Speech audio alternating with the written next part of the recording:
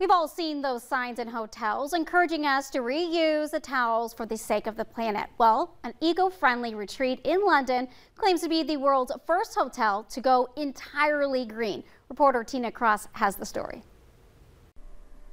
Welcome to Room 2 Chiswick. This is one of our rooms. At first glance, it's a traditional hotel room. Feels very homey. Exactly right. But a closer look at London's first home-tel reveals its planet-saving secrets. When focusing specifically on carbon, Room 2 Chiswick is the most sustainable hotel in the world.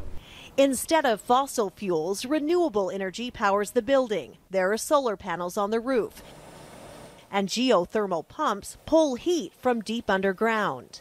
That convert 100% of our heating, cooling and hot water needs.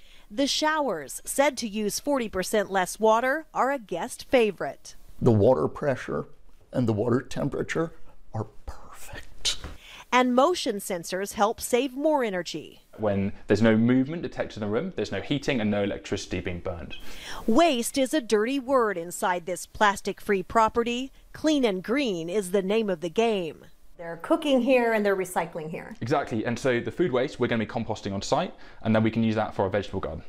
Even the carpets are recycled, made from fishing nets collected from the ocean. As a small initiative which helps reduce plastic pollution and puts it to a new useful life.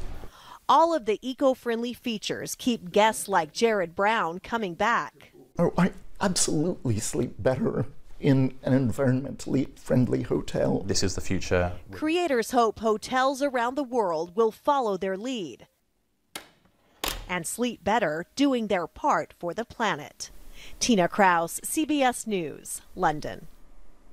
To support biodiversity, some special guests live on the rooftop of the home-tel. Around 75,000 bees are also busy making honey that will eventually be sold to travelers.